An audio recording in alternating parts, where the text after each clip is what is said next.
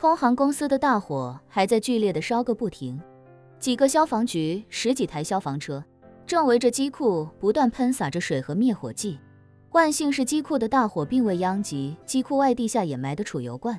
冲天的火焰在1个小时之后终于被逐渐控制住。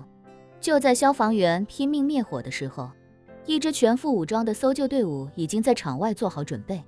这些搜救人员无一例外都穿着从头到脚的防护服，防护服不但防水防火耐高温，甚至还具备独立的供氧系统。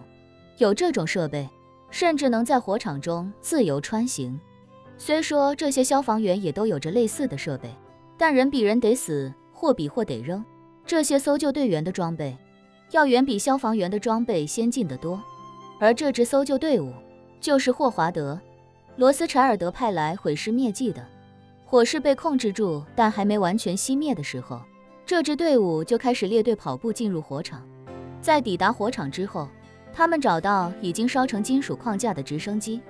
然后开始小心地对直升机内部没有烧尽的人体骨骼进行打包。由于消防员为了控制火势，持续不断地向机库内罐喷洒了大量的水，所以此时的直升机内部已经没剩下多少骨灰，绝大多数的骨灰都跟水一起流进了下水道。不过，这些搜救队员也没有掉以轻心，他们在火场内找到了机库里原本的消防栓，随后用自己携带的软管接通水源，开始对机舱、对地面继续细致的高压清洗。等大火彻底被扑灭的时候，他们已经将现场所有的灰烬都冲刷得一干二净，所有的骨头也被他们打包装进了保密性和密封性都非常强大的黑色密封袋。为了以防万一，他们还在现场悄悄喷洒了大量足以破坏 DNA 的酸性液体。经过这种液体的腐蚀，即便现场还有那么微乎其微的 DNA 残留，经过这么一清洗，也绝对可以确保万无一失了。随后，搜救队带着所有骨骼从火场撤出，消防员这才进入现场确认。此时的现场已经没有任何存在受害者的痕迹，于是消防部门出具了事故鉴定报告，认定这场火灾没有造成任何人员伤亡。当搜救队把所有的骨骼带离现场之后，所有骨骼都被人工砸碎成细细的粉末，在朝阳升起的那一刻，尽数倒进了纽约著名的哈德逊河之中。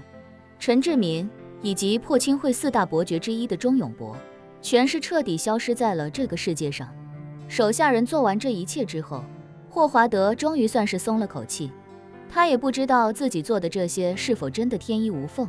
但他也清楚自己已经尽了最大努力，剩下的就只能是听天由命了。北美的清晨5点，叶晨带着周良运乘坐史蒂夫·罗斯柴尔德的直升机，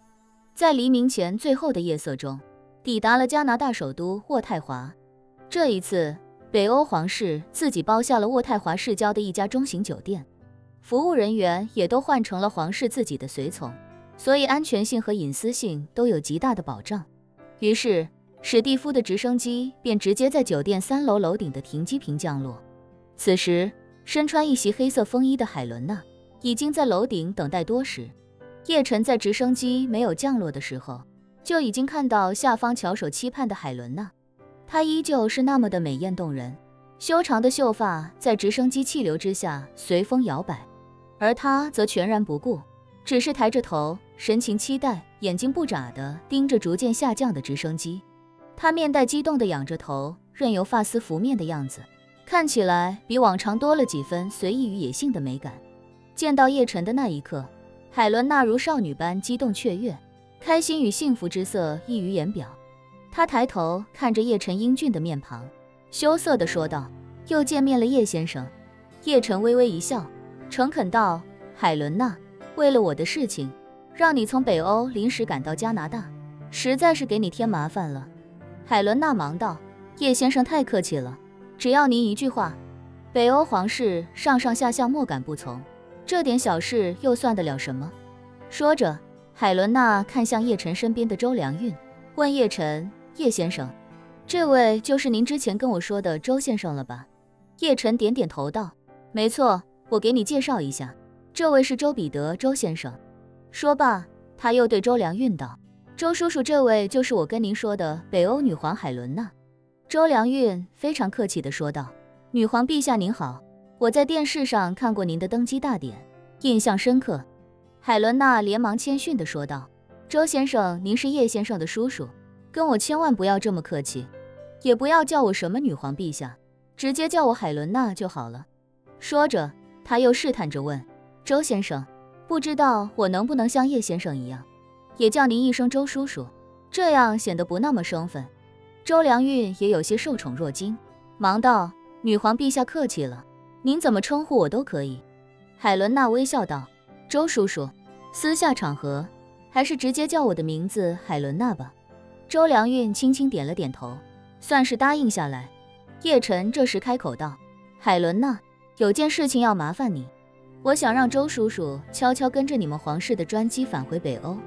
然后你再帮我给周叔叔准备一本北欧的护照，让他能够用新的身份返回华夏。”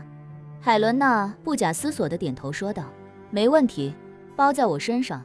我过2天就回北欧了，这2天周先生可以先跟在我的团队里适应一下。”周良运向着海伦娜微微鞠了一躬，虔诚道：“那就太谢谢你了，海伦娜。”海伦娜甜甜一笑：“您太客气了。”一旁的史蒂夫·罗斯柴尔德眼见海伦娜与叶辰、